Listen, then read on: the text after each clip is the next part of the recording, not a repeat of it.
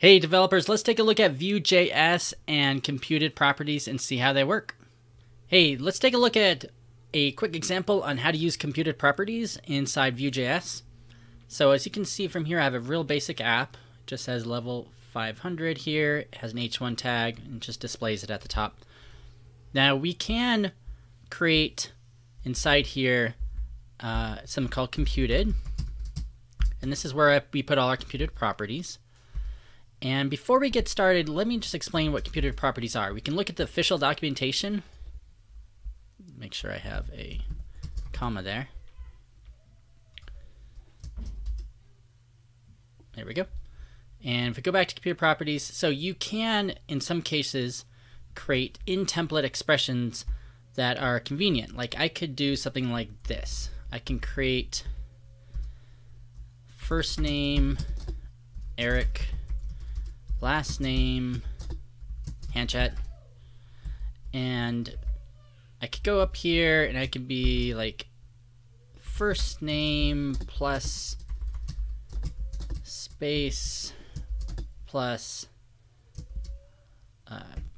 last name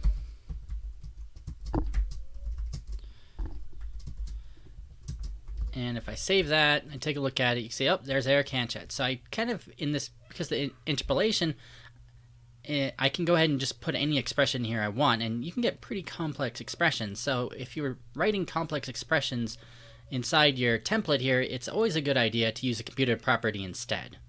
So keep that in mind. And in the example in the official documentations, they talk about reversing and splitting a string and then pulling that into a computed property.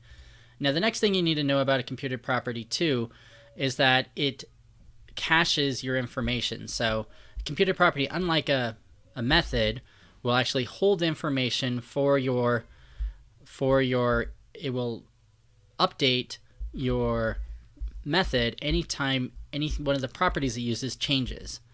And it will cache that information, so if nothing changes, it'll just keep it. And that's really handy, especially if you're doing like AJAX calls or anything a little bit more complicated than what we're doing today.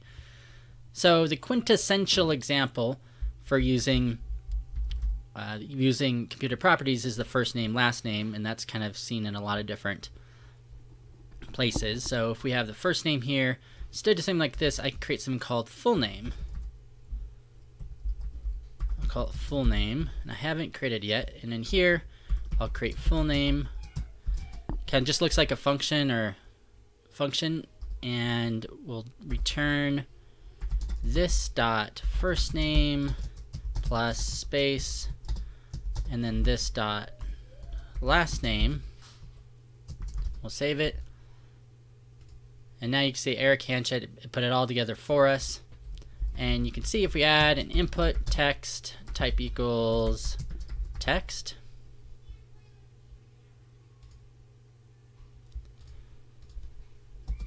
if input type equal text, then I can add a V model here, which basically binds this value to this input. So I'm going to put in, let's say, first name,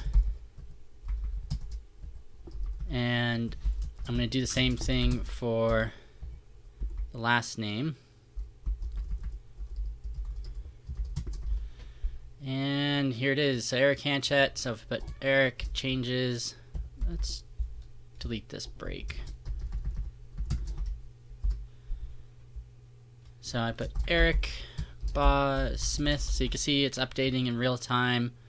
This full name keeps getting updated even though these two changed, which makes it nice.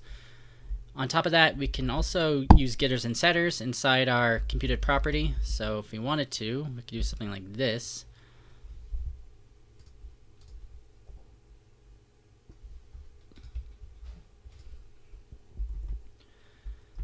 We would do full name like this, and then we'd have a get and a function, and we can actually, and by default computer properties are just using the getter, and this is an easy way to get and set properties. And you do function here, so for getter that's not going to change, and so that's nothing different. So we can add a third input, and we'll call this we'll call this full name, which is right there. And we can actually have it change. So if we wanted to have the full name when you set it to do something special, we can. So if you, right now you can see here, if I add something, nothing happens. If I delete it, nothing happens. So I'm setting it, but nothing is changing. So I can make it so that way you can edit both the first and last name. So I could take this EL element and I can do a split on it, on space, and that will split it into a, let's do let full equals that. I'll move up a little bit here. So we can do console.log full, and let's just take a look at what it looks like. So I'm going to inspect it, and I'll bring this up so you can see it. And once I start writing in here, you can see that it's creating this array, and each part of the array has a different value in it. So the first, it's split it. This is just a simple JavaScript split. So the first part is Erik, second is Hanchet, and then the third is 2, since I did a space here.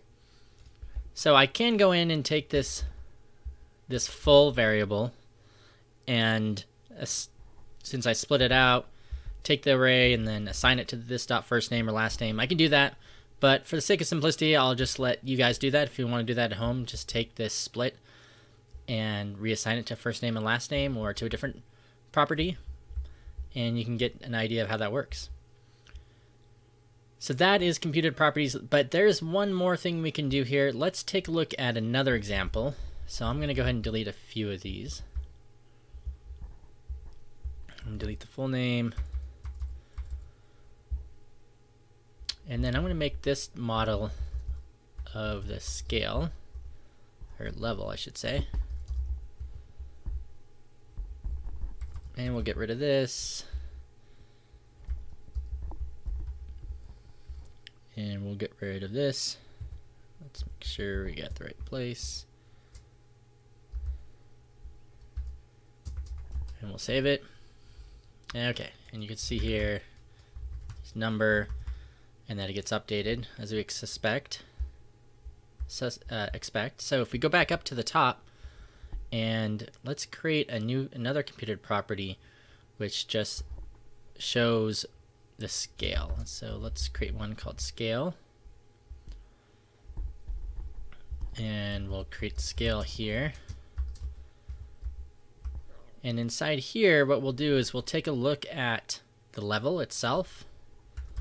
So we'll go this, we'll go if this dot level is less than 50, then we'll return beginner.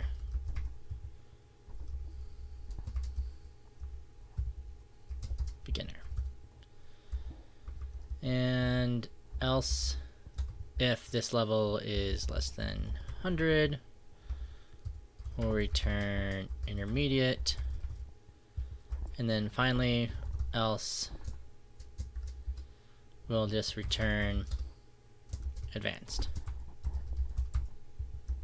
Actually, we could do it like that. So we have 500 here, so it says advanced, but if we have 45, shows beginner. Let's do this, BR, break.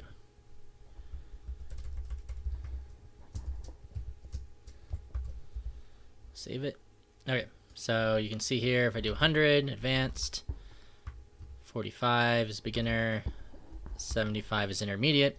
So you can kind of see how as this value changes, that it's going to go ahead and run this scale computed property. And like I said before, this is all cached, so that's one of the differences between just creating a function here or method and having that be inside the double curly braces. So that's just a couple of quick examples on how to use computed properties. Now there's one other thing we can talk about before we end here, is there's Vue and there's computed properties, And I'll bring up the guide here. Okay, one more thing we can take a look at is watch. So watch versus computed property. So Vue does provide a more generic way to observe and react to data changes in Vue instance watch.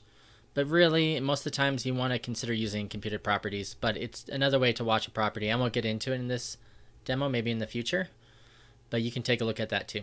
So I just want to say thank you for watching. If you like what you see, please please hit the like button and subscribe. That'd be really helpful. Thanks, and have a great day.